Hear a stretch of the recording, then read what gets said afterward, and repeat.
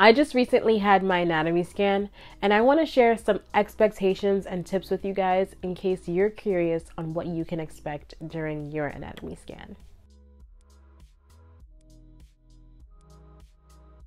Hey everyone, and welcome back to Simply Handmade. And if you're new, welcome.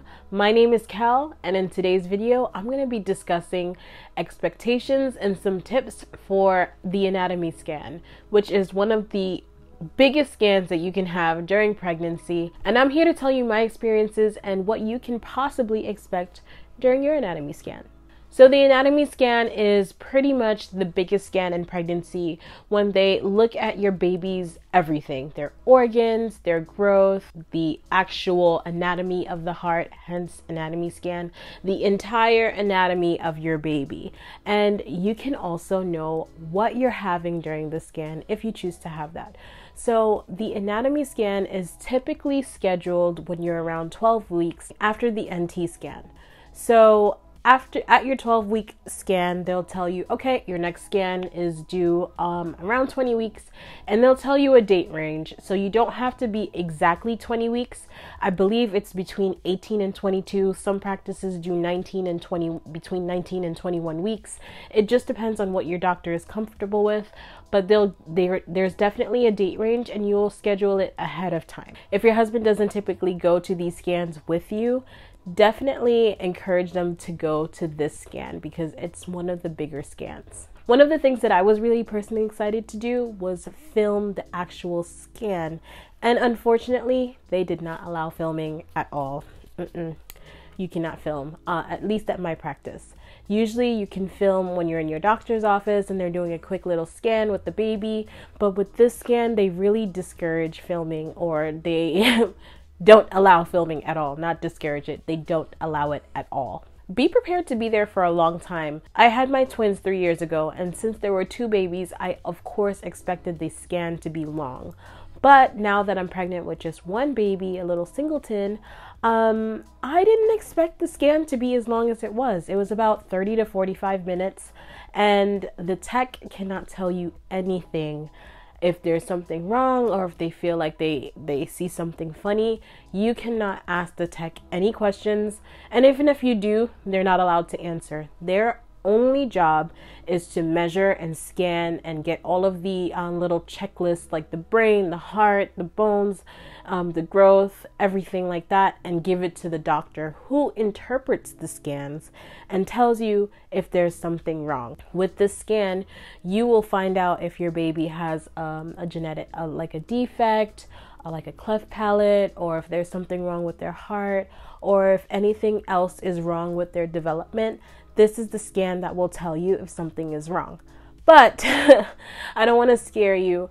Most of the time, as with my experience with my friends and everyone else, the scan do come back normal most of the times. So usually if there is a cause for concern, your doctor will call you the very next day, or maybe even the same day, depending on what time you had your scan done. So if there's any nerves or anything like that, just know that no news is good news, and you'll most likely go over all of the results at your next appointment.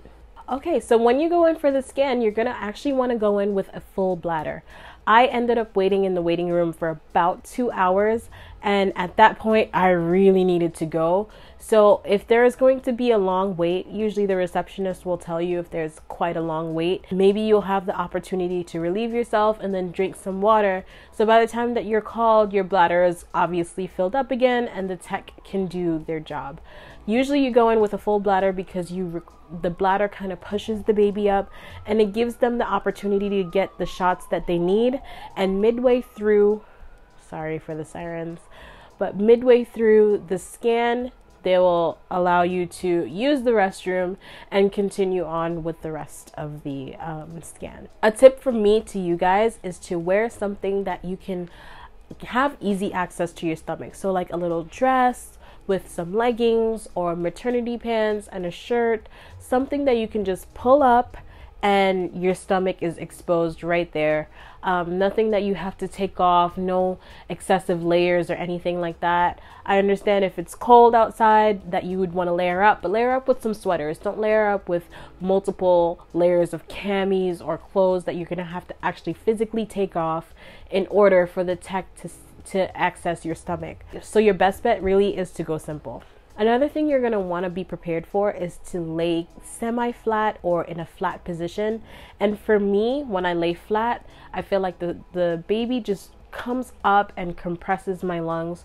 So it's really, really uncomfortable for me. If you're not feeling comfortable, you can let her know, you can take a break, and that's what they're there for. Let them know if you feel uncomfortable in any kind of way. And also be prepared for your baby to not cooperate during the anatomy scan.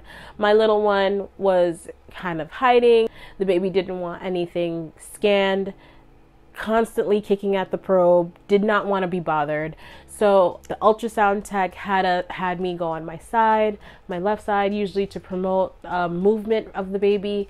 Had me go on my right side, had me sit up, had me drink water.